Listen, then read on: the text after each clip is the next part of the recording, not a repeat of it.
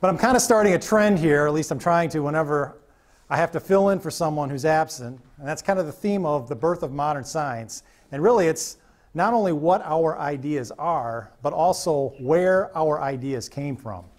And kind of tying this in, I'm titling tonight's talk, The Birth of Modern Science, Watershed. And if you remember my talk from last month, we basically covered the period of events that started from antiquity all the way up to Copernicus. And I kind of tied it into what we've been seeing lately with Mars. Mars, of course, just underwent opposition and then retrograde motion.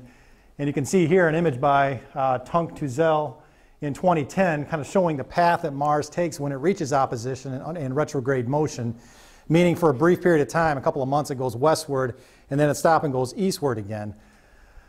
And again, if you're thousands of years into the past, if you're seeing this pattern in the night sky, it's literally going to throw you for a loop because it's extremely complex and difficult to figure out.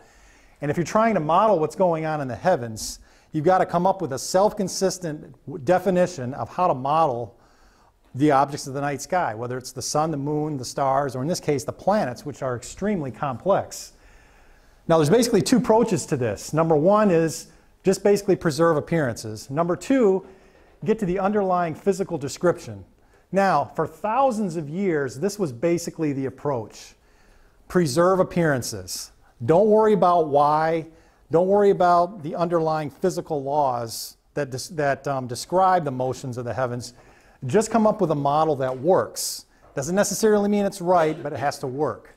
So that's kind of where we've been up until, where I left off last time with Copernicus. Now, to transition from the old world into the new, we're basically going to make a jump from this point to this point right here, which is basically getting to the underlying physical description, the laws that govern the universe and how it works. So tonight we're going to take a step forward in that path. But just kind of a quick review here. Going back thousands of years ago, the classical period, the classical philosophers of ancient Greece basically could be summed up with Aristotle, who refined the work of Eudoxus, another student of Plato, and came up with an extremely complex system of 55 crystalline spheres within spheres to sort of describe the motions of what we're seeing in the night sky. But he went a step further, and really what Aristotle did is he separated the laws of the heavens from the laws of the earth. So the realm of the earth is the realm of death and decay and rest. If I take an object and throw it, it eventually comes to rest because that's the natural state of things on the earth. The heavens, however, are the state of unceasing motion and perfection. So that was more or less the Aristotelian view of the world. Planetary motions are part of the perfect celestial realm, and there's no need to understand their physical laws because they just are what they are. Mathematics and astronomy were expressions of perfection in and of themselves. The angles of a triangle sum up to 180 degrees because it just is what it is. Same kind of thing with the motions of the heavenly bodies. Physics is separate from mathematics and astronomy, and physics ultimately deals with the causes of natural phenomenon here on Earth: rest, death, and decay. So that's the Aristotelian view of the world. And again, it's more or less the common sense view of the world, and we now know today it's wrong. It's 100% wrong. But it stood for thousands of years, and it took a long time for mankind to get away from this. Following up on Aristotle was Ptolemy, and again, to describe the motions, the complex motions of the objects in the night sky, particularly the planets, he refined the concept of the epicycle by introducing the equant, which used uniform angular motion to describe the path that the planets take in the night sky. And this held for nearly 14 centuries. Now again, Ptolemy's equant, an epicycle is a circle within a circle. So you have the center of the circle here, the Earth slightly off center, and then a circle within a circle to sort of describe the loop-de-loop paths that the planets take in the night sky. So the problem with this, now it worked very, very well. If your goal is just to preserve appearances and not necessarily get at the underlying laws that govern the universe, this worked very well. If you want to predict when Mars is going to go retrograde, when an object in the night sky is going to appear at a certain place, this model ultimately works. But again, just because it works, it doesn't necessarily mean that it's correct fundamentally. And it stood for a long time. Very complex. Again, when you put the Earth fixed and unmoving at the center of the universe, which is more or less the common sense view of the universe, because we don't really sense in any way that we're on a moving Earth. We don't see stellar parallax. We can't really, again, we know the answer today. Thousands of years ago, though, the Earth was just seen as being too big to move. You can move a rock, you can move a boulder, but as the boulder gets bigger, it has more earth in it, which means it's going to be more difficult to move until you get to a mountain, which is impossible to move. And so imagine trying to move the entire Earth. In the mind of Aristotle and the ancient Greek philosophers, the Earth was simply too big to move, so it had to be fixed and unmoving at the center of the universe. Common sense view from our vantage point on Earth. The problem is it's extremely complex to model everything else. And this view of the universe, the Ptolemaic view, ultimately held for the better part of 14 centuries before Nicholas Copernicus came along and changed things a bit. And of course, the reason it held for so long is because of the great interruptions of the medieval period and the classical period. The fall of Rome in the 5th century AD, literally all knowledge ending, and then the fall of the Baghdad Caliphate in the 13th century AD. Baghdad was the center of the intellectual world for 500 years during the Islamic Golden Age before it was eventually conquered and destroyed. But Copernicus came along at a time when the world was changing. New ideas were being introduced into European civilization. The works of Ptolemy and Aristotle were being rediscovered and translated from classical Syriac back into Latin and Greek, their original languages. People were beginning to rediscover these works, the rise of the great universities, the reformers, and then of course the voyages of Christopher Columbus, discovering new lands that were nowhere on the European map at that time. So the Europeans began to ask these questions. Well, if Aristotle and Ptolemy didn't know about these things, then what else didn't they know? Now, Copernicus himself was not a revolutionary. He was not trying to in any way overthrow the old worldview of Aristotle. In fact, he was trying to be Aristotelian in his worldview. He hated the equant introduced by Ptolemy.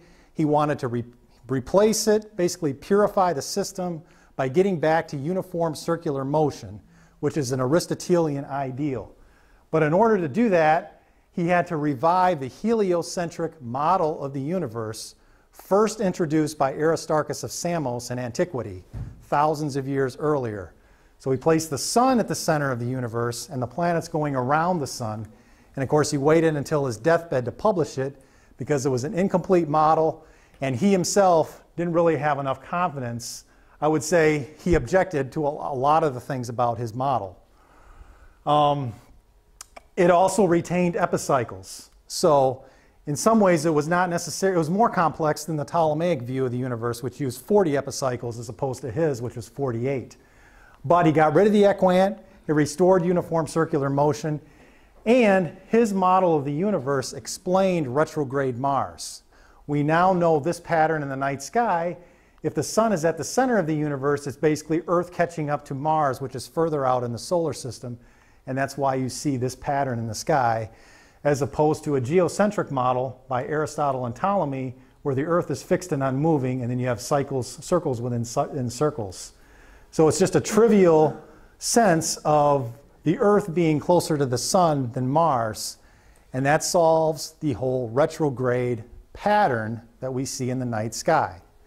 So now again, Copernicus sort of had one foot in the old world and one foot in the new world. He took a step forward in introducing a new idea. What's the most powerful virus out there? It's an idea. Once it gets supplanted in the mind, it's very, very hard to get rid of an idea. Anybody remember the movie Inception? Leonardo DiCaprio several years ago? Pretty interesting. So this idea of a geocentric model held for 2,500 years. Copernicus comes along at the right time, introduces a new idea. It was largely objected to, But there were a few people out there that were starting to catch on to this new idea, and they started to go forward with a heliocentric model instead of backward to a geocentric model. And that's where we start to move forward in the birth of modern science. So again, the Copernican model, you could argue, was only an incremental improvement from the Ptolemaic model, but the idea held because of the timing of it in the early Renaissance period. And when an idea gets out there, eventually it's going to gain traction. So the idea itself was revolutionary, even though Copernicus himself was not a revolutionary. He was actually trying to go back and be Aristotelian in his ideas. Following up from Copernicus, we go to the next generation.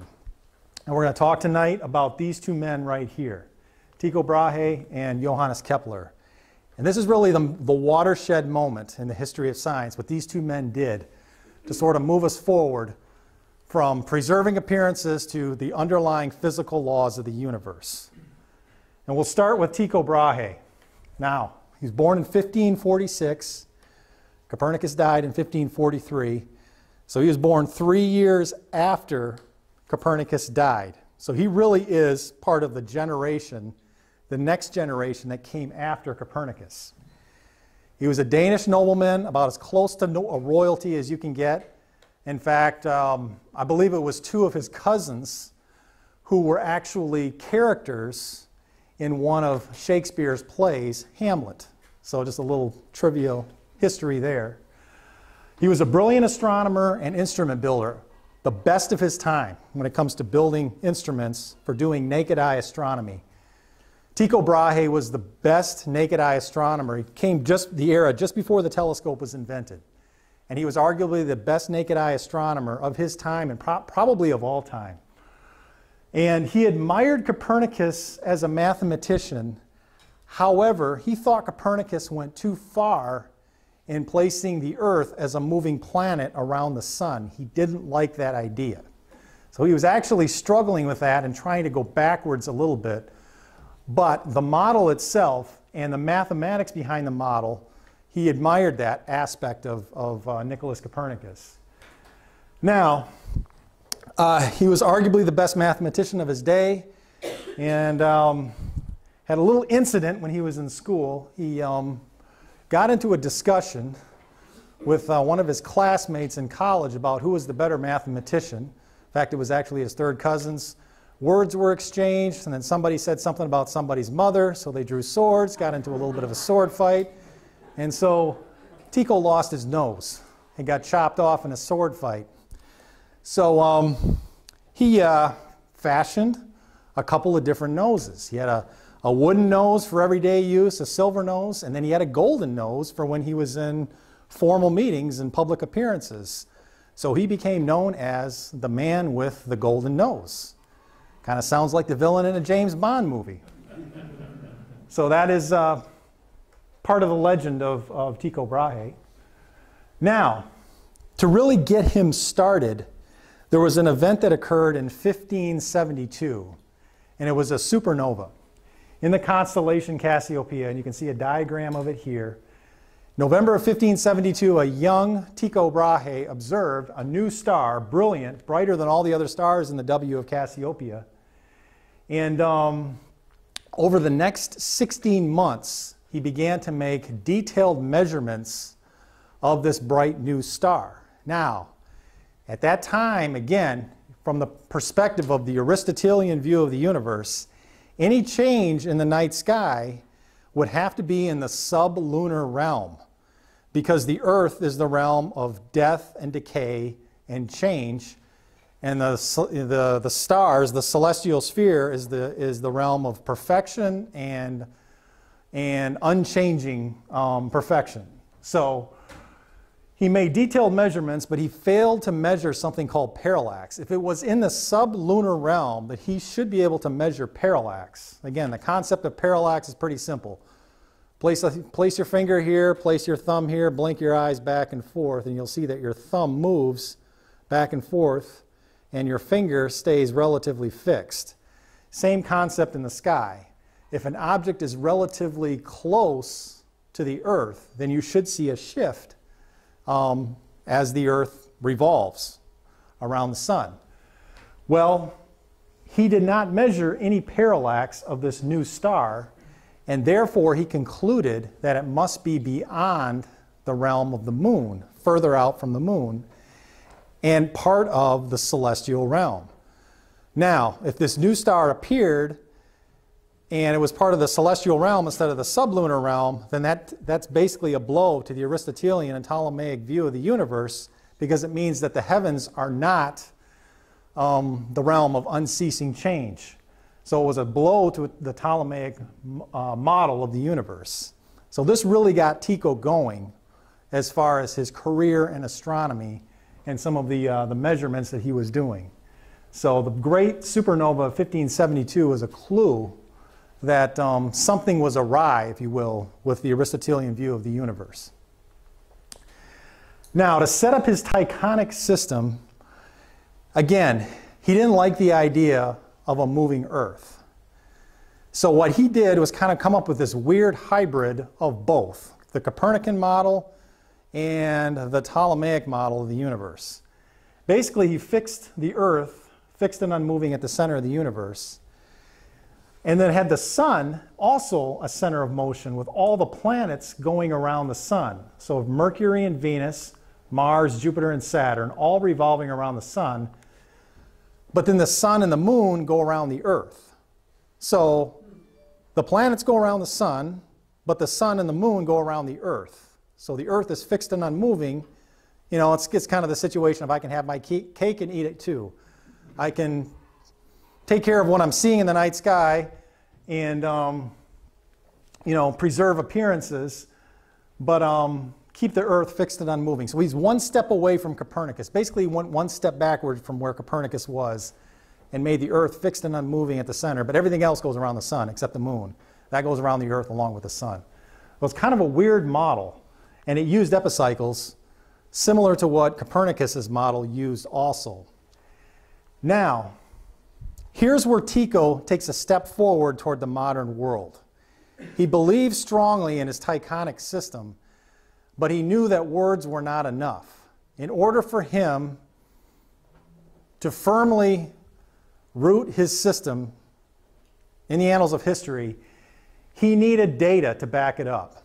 So he set out on a quest to gather hard observational data to prove that his Tychonic system was the correct system of the universe.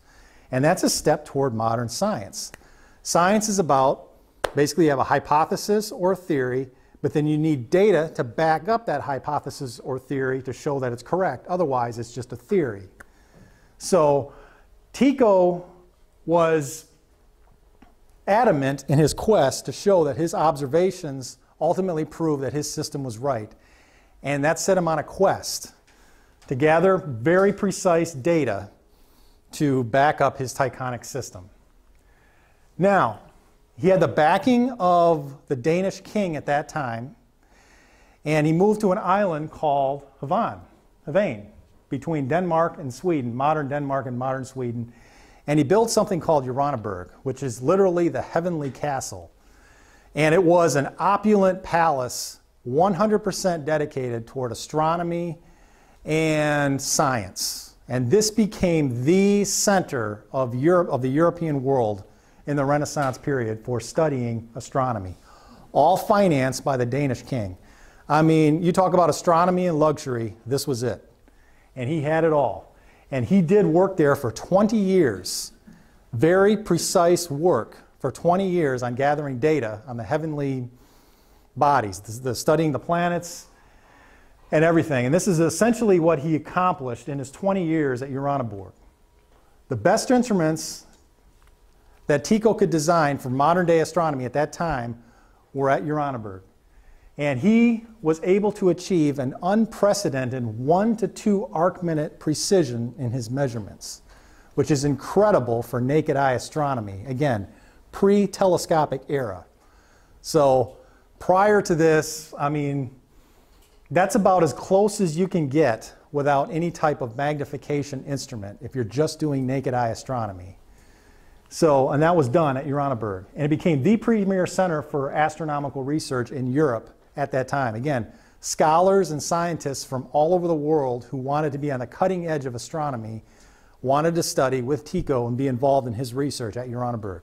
That's what it essentially was. Similar to modern day Harvard, Yale, UC Berkeley. Think of the big glass telescopes that we have today that are used for astronomical research. That's what Uraniborg was at that time.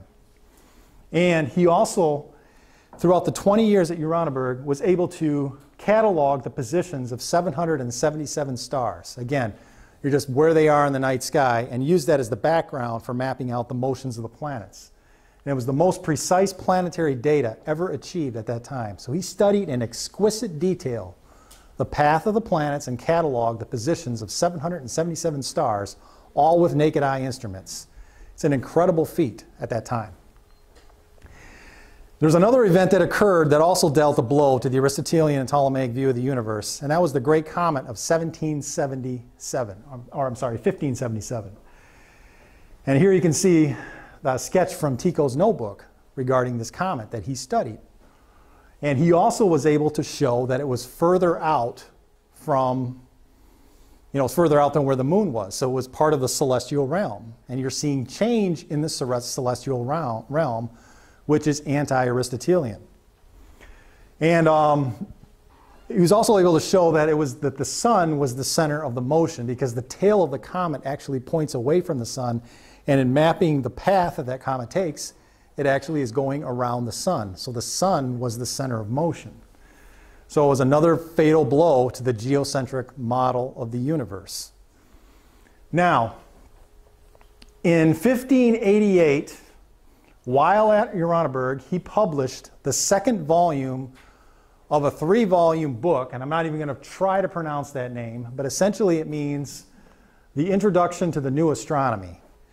Volume 1 was incomplete and was not published until after his death in the early 17th century. Volume 2 was published while he was alive at Uraniborg, and Volume 3 was never published.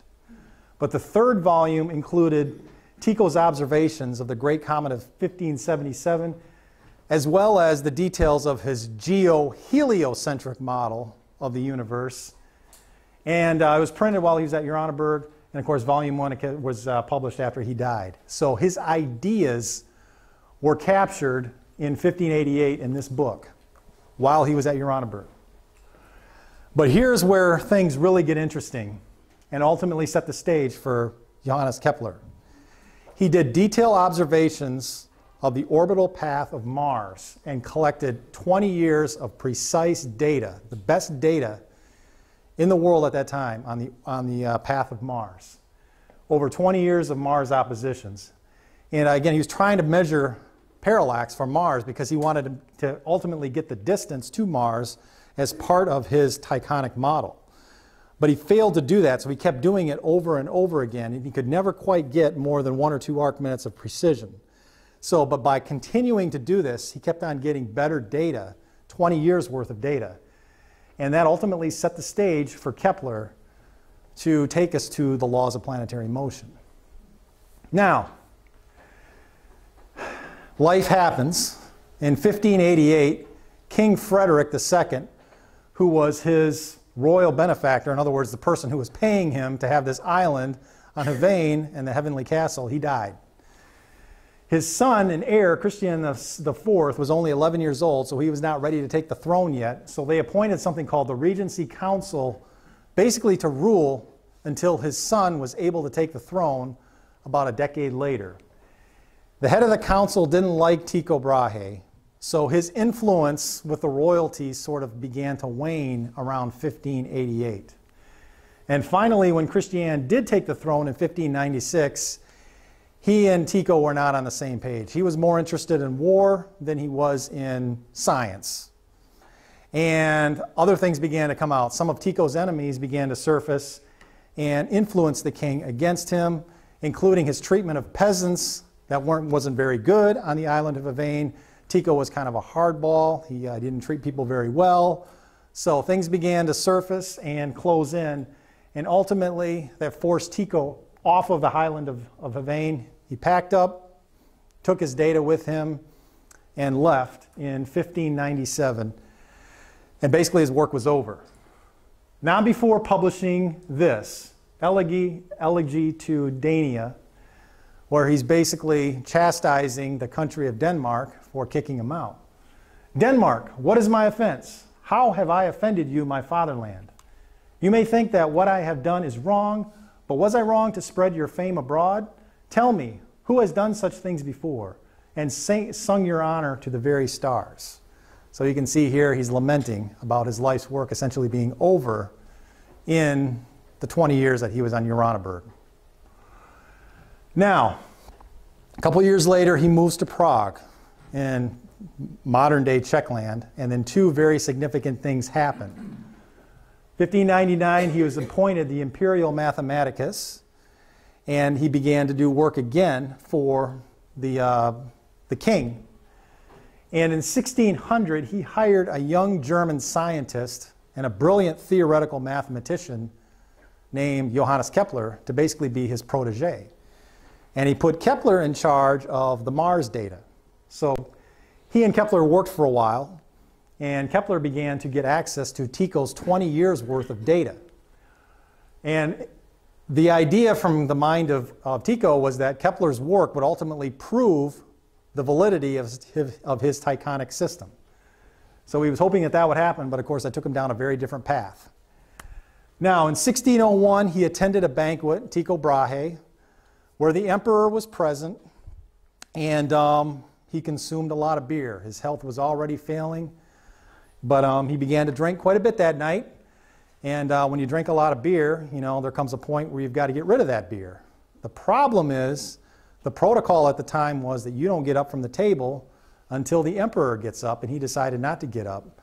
So throughout the course of the evening, he had to go really, really bad, but he couldn't go, and his bladder ruptured. And that resulted in a pretty brutal infection.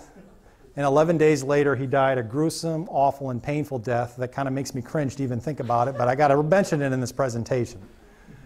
On his deathbed, he was quoted as saying, "Let me not seem to have lived in vain." By the way, it's a warning to any of you who are thinking of drinking too much. So. That's my best attempt here to say, think before you drink. He died prematurely. His data was passed on to Kepler. And he could not have imagined what the results would be. Kepler was born in Germany, and he was a staunch Copernican from the very start. He believed from the very beginning that Kepler was right in his heliocentric model of the universe. The sun was at the center, fixed and unmoving, and the planets go around the sun, including the Earth. And he was convinced also that the universe was governed by physical laws, underlying physical laws that govern the motions of the heavenly bodies. And in some ways, this parallels what we saw earlier with Pythagoras, the ancient Greek philosopher, who believed in the harmony of the spheres, that the spheres were whole number ratios that when they rubbed against each other made music, like musical tones, in a very precise mathematical fashion. Well, what that was to Pythagoras is what Kepler believed the underlying laws of the universe were in terms of describing the motions of the heavenly bodies. And he was a brilliant mathematician. He was basically a brilliant theorist at analyzing data. In other words, he was the right man for the job at that time. He inherited Tycho's data. By the way, his mother was tried for witchcraft, and this is actually a footnote, part of Bill's presentation, but it's kind of an interesting story. She was tried for witchcraft and was scheduled to be tortured. Kepler tried to get her off the hook by basically convincing her that she should behave a certain way. And the custom at that time was, when you're going to be tortured for witchcraft, you're taken down to the dungeon and you're shown all of these tools that are going to be used in your torture and the way in which those tools are going to be used to basically inflict torture upon you. And that usually convinced people to confess, and then they would cave in. Well, Kepler's mother, when she saw all this, became extremely fascinated, almost to the point of being aroused when they started to show her the details of how these tools were going to be used. So they became convinced that she was actually insane, and then they let her go. So that's how she got off the hook for witchcraft. Anyway, just a little footnote there. He inherited Tycho's data, and he also inherited the Imperial Mathematicus position in 1601 to the Emperor Rudolph II, as well as his two successors. So Kepler picked up where Tycho left off, his data and his position, and he analyzed the orbital data of Mars for 4 years in exquisite detail. And this is where the world changes. This was the watershed moment. He started by determining the orbit of the Earth in successive oppositions of Mars to try and figure out the path of the orbit of the Earth that it takes by looking at the Mars data. He tried to fit 4 data points on basically an equant, which is a circle off of a circle. And when he fit the 4 data points on this drawing right here of what was projected to be the orbit of Mars, they fit. When he got to the 5th data point and he tried to fit that on the circle, it actually didn't fit. It was off by 8 arc minutes. Now, he knew from working with Tycho Brahe that Brahe's precision was not more than 1 or 2 arc minutes. So this is the point where the world changes. So Kepler did something that had not been done for over 2,000 years. Instead of trying to fit the data to his preconceived notion, he took a step back and he analyzed the data again and tried to think, what is the data telling me? The data is telling him that the path that a planet takes, in this case Mars, around the sun is not a circle, but it's an ellipse. In some cases we're lucky because Mars has one of the most, in terms of eccentricity, one of the most, I guess for lack of a better way of saying it, oval-shaped paths compared to, let's say, Venus or Jupiter. If Mars had the path that Venus had or Jupiter had, it would be virtually circular, and there would not have been this much of a discrepancy, and we may still be trying to figure this out. We'd be 500 years into the past. By taking a step back, instead of a circle, he tried to fit it to an ellipse and ultimately published his 3 laws of planetary motion. Now, 2,000 years of history, Earth fixed and unmoving, complex system of gearworks, epicycles, circles within circles, describing the motion of the heavenly bodies. When this moment occurred, Kepler threw all of this away. 2,500 years of history gone in an instant, wipes the slate clean and starts over with 3 simple laws of planetary motion, 2 of which were published in this book, the Astronomy Nova, in 1609. And basically the laws are this. The path that a planet takes when it orbits the sun is an ellipse, with the sun at one focus of the ellipse. Planetary law number 1. Number 2 is that the area, if you draw a line from the planet to the focus of the ellipse, the area that it sweeps out over a period of time is equal. So when it's further away, it's the orbital path, the path that it takes is slower. When it gets closer, it's faster. So the area that you draw out is equal regardless of where it is. So this is the equal areas law. So why is the winter season shorter than the summer season? Because during the wintertime, the Earth is actually slightly closer to the sun, so the sun's gravity is tugging on it, which means it's orbiting the sun faster than it is in the summertime when it's a little bit further away. That's why we see seasons of unequal length, because of ultimately Kepler's second law of planetary motion. The third law is the most fascinating of all of them, and it wasn't published until later. But basically it means that the square of the period that the planet takes as it orbits the sun is proportional to the cube of the semi-major axis. So this gets into the harmonic law, the harmony of the spheres, that there's a precise mathematical relationship between the period and the semi-major axis of a planet. Here's what it looks like for the planets. You can see for Mercury, Venus, Earth, Mars, and Jupiter. If you take the semi-major axis, which is basically the distance from the planet to the sun, in astronomical units, and you square it, and you compare it to the period, you come up with a precise, very precise ratio. Again, they're almost equal. So, and again, this more or less parallels the ideas of Pythagoras, back in the 6th century BC, which is the harmony of the spheres. Kepler, from a mathematical standpoint, ultimately tapped into the harmonic laws of the universe, and that there's an underlying order, if you will, to the laws of planetary motion. Now, these are only empirical laws. They're observations. They describe what? They describe how the planets move, but they don't get to the, they describe how, but they don't describe why. They don't describe why they move that way. So in order to get there, you need to get a set of physical laws to understand why. Kepler got off to a good start here, but he didn't really understand, and he was inaccurate in his understanding, if you will, of the nature of forces that are causing these types of motions to behave. So he was motivated by the notions of physical harmonies and convinced that the motions could be understood physically. He understood that there had to be laws that governed these motions, but he didn't completely understand why. And that would be left for the work of another man that would come along 70 years later, Isaac Newton. And that, of course, will be discussed when our next speaker is absent and I have to fill in again. Thank you very much.